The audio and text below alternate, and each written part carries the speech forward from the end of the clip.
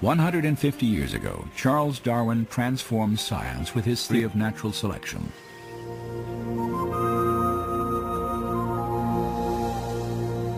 Natural selection acts only by taking advantage of slight successive variations. She can never take a great and sudden leap, but must advance by short and sure, though slow steps.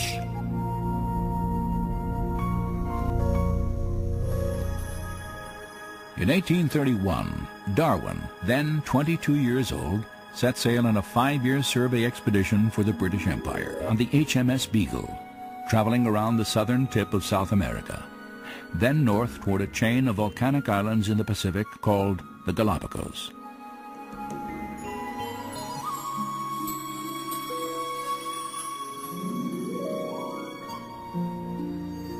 On this desolate archipelago, 600 miles off the western coast of Ecuador, Charles Darwin encountered an extraordinary array of birds, reptiles, and mammals, the likes of which he had never seen before. For more than a month, Darwin studied plant and animal life, took extensive notes, and collected specimens. Then he left, never to return. 25 years passed as he developed a theory about how the diverse forms of life on Earth had originated. In 1859, Darwin published a book titled On the Origin of Species. Its impact on science and ultimately all of Western culture was dramatic. Darwin argued that all life was the product of purely undirected natural forces, time, chance, and a process he called natural selection. Natural selection was a powerful idea.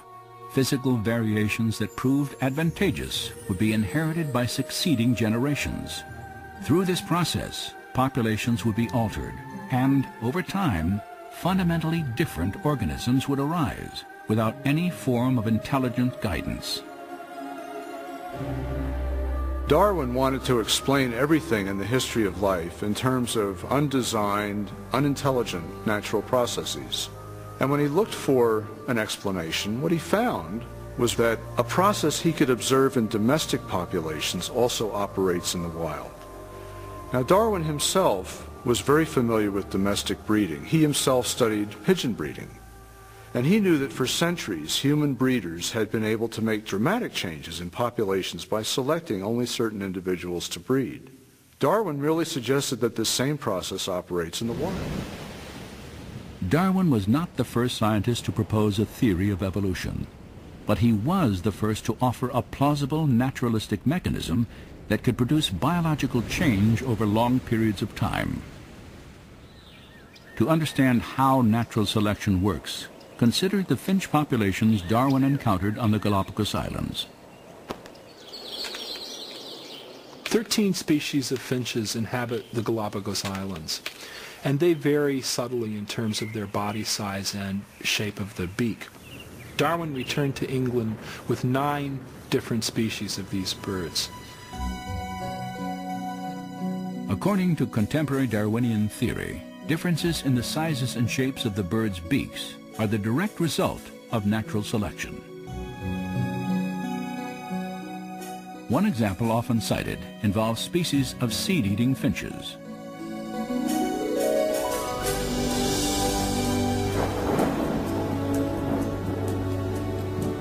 Following seasons of heavy rain, small soft seeds are plentiful throughout the islands.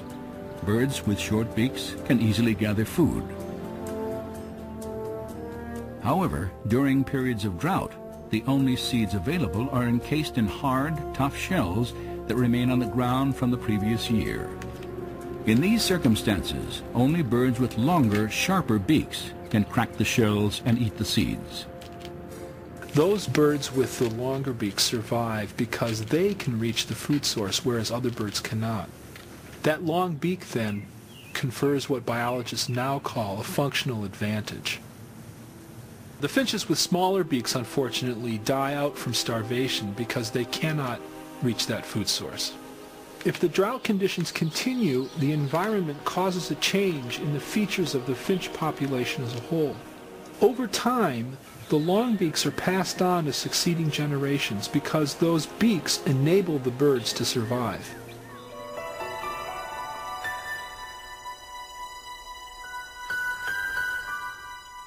Charles Darwin compared the history of life on Earth to a great branching tree.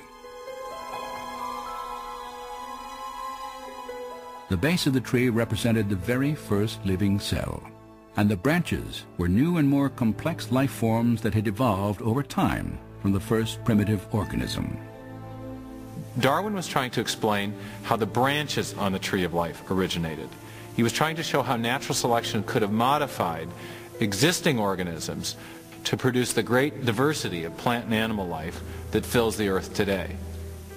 But when it came to the base of the tree, which represented the origin of the first life, the first living cell, Darwin had very little to say.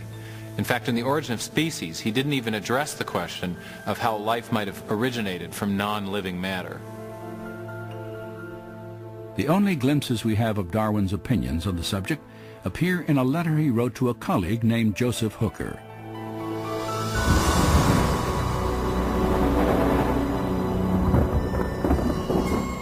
Regarding the first production of a living organism, if, and oh what a big if, we could conceive in some warm little pond with all sorts of ammonia and phosphoric salts, light, heat and electricity present, that a protein compound was chemically formed, ready to undergo still more complex changes, at the present such matter would be instantly devoured.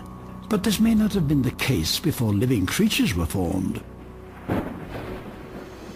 During the final years of his life, Darwin did little to develop his idea that a primitive cell might have emerged from simple chemicals in the primordial waters of the early Earth.